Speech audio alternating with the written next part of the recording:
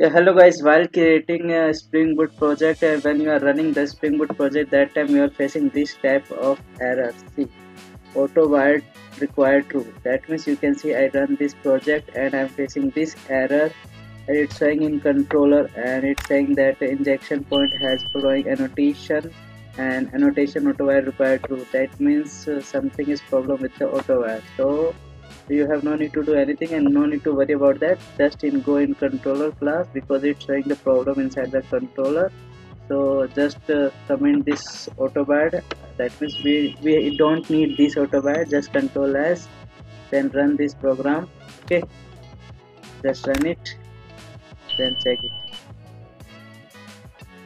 After commenting that autobad, let's see what will happen, because it was showing that error inside the controller. So I just comment those autobad, and which autobad is not required you can delete that.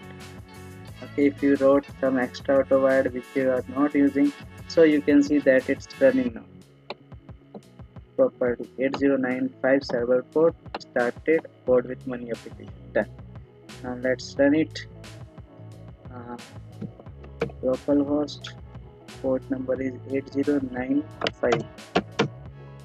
Yeah, you can see that it's running successfully. Thank you guys for watching this video. Don't forget to subscribe.